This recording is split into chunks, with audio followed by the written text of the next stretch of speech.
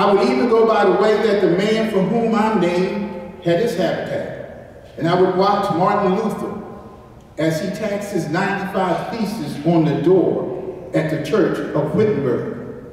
But I wouldn't stop there. I would come on up even to 1863 and watch a vacillating president by the name of Abraham Lincoln finally come to the conclusion that he had to sign the Emancipation Proclamation. But I wouldn't stop there. I would even come to the early 30s and see a man grappling with the problems of the bankruptcy of his nation and come with an eloquent cry that we have nothing to fear but fear itself. But I wouldn't stop there. Strangely enough, I would turn to the Almighty and say, if you allow me to live just a few years in the second half of the 20th century, I will be happy. Now that's a strange statement to make because the world is all messed up. The nation is sick, trouble is in the land, confusion all around. That's a strange statement, but I know somehow that only when it is dark enough can you see the stars. And I see God working in this period of the 20th century in a way that men in some strange way are responding. Something is happening in our world.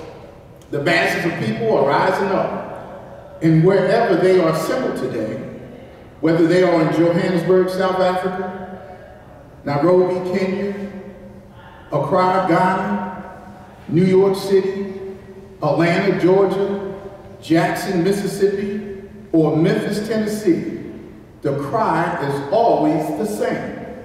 We want to be free. And another reason I'm happy to live in this period is that we have been forced to a point where we're going to have to grapple with the problems that men have been trying to grapple with through history. But the demands then forced them to do it. Several demands that we grappled with them, men for years now have been talking about war and peace. But now, no longer can they just talk about it. It is no longer a choice between violence and non-violence in this world. It's violence or non-existence. That is where we are today. Let us rise up tonight with a greater readiness.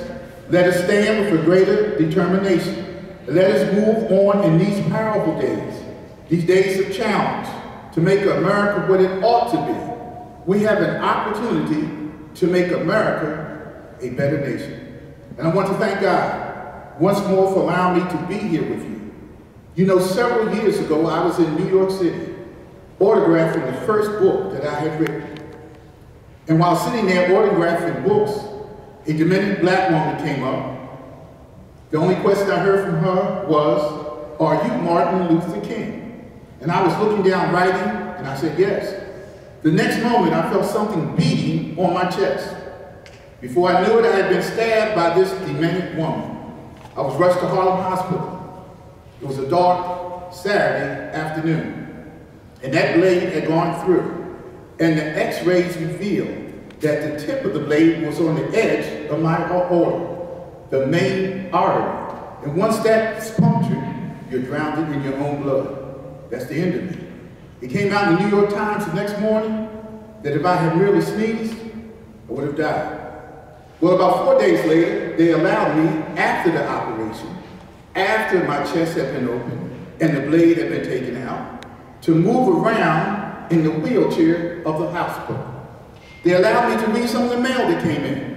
And from all over the states and the world, kind letters came in. I read a few, but one of them I will never forget. I have received one from the president and the vice president. I've forgotten what those telegrams said. I received a visit and a letter from the governor of New York, but I've forgotten what that letter said. But there was another letter that came from a little girl, a young girl, who was a student at the White Plains High School. And I looked at that letter, and I'll never forget it. It said simply, "Dear Dr. King, I am a 9th grade student at the White Plains High School." She said, "While it should not matter, I would like to mention that I'm a white girl." I read in the paper of your misfortune and of your suffering, and I read that if you had sneezed, you would have died. And I'm simply writing you to say that I'm so happy that you didn't sneeze. And I want to say tonight that I too am happy that I didn't sneeze. Because if I had sneezed, I wouldn't have been around in 1960, when students all over the South started sitting in at lunch counters. And I knew that they were sitting in. They were really standing up for the best in the American dream and taking the whole nation back to those great wells of democracy, which were dug deep by the founding fathers in the Declaration of Independence and the Constitution. If I had sneezed, I would have been around in 1961, when we decided to take a ride for freedom and ended segregation in interstate travel.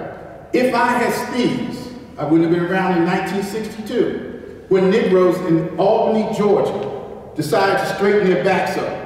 And whenever men and women straighten their backs up, they are going somewhere, because a man can't ride your back unless it is bent.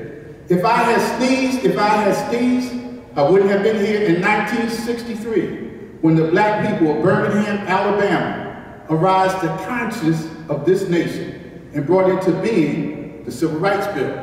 If I had sneezed, I wouldn't have had a chance later that year in August to try to tell America about a dream that I had. If I had sneezed, I wouldn't have been down in Selma, Alabama, to see the great movement there. If I had sneezed, I wouldn't have been in Memphis to see a community rally around those brothers and sisters who were suffering.